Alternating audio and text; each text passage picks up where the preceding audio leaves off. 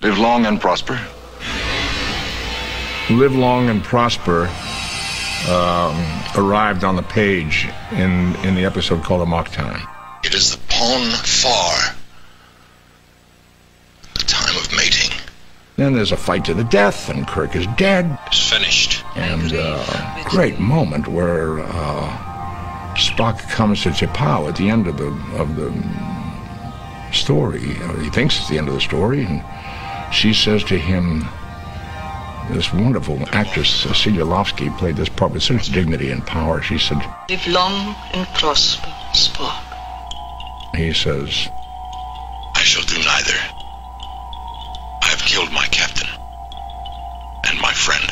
Well, even as I say it now, I remember the day. It was so painful. It was such a touching scene to play.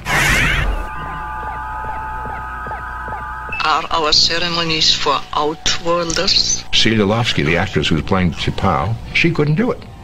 Her fingers just wouldn't get into that position.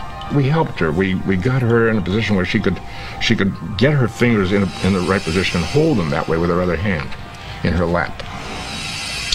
And at the appropriate moment, she was ready.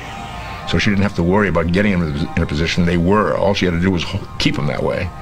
And fortunately, she was able to do that. And at the appropriate moment, she raised her hand into camera, and it was there. And we had it.